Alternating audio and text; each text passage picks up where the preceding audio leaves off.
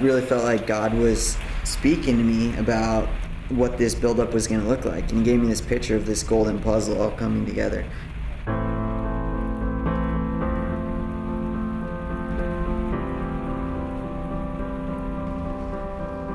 Ryan Hall, always the story, especially in the U.S. Then 2007 showed up in Houston in January, and he ran 59:43, first American under 60 minutes for the half marathon. I must admit, I was very skeptical. I immediately thought, short course, how's he doing it? Is that real? And of course, he was the real deal.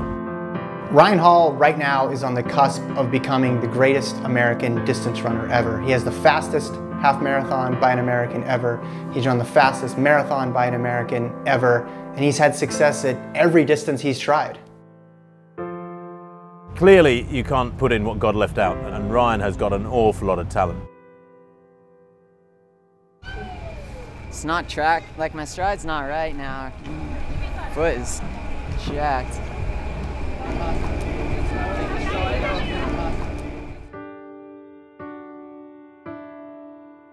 I had all this hope, and then I lost it all when I got injured. Felt like, is this how it's gonna end for me?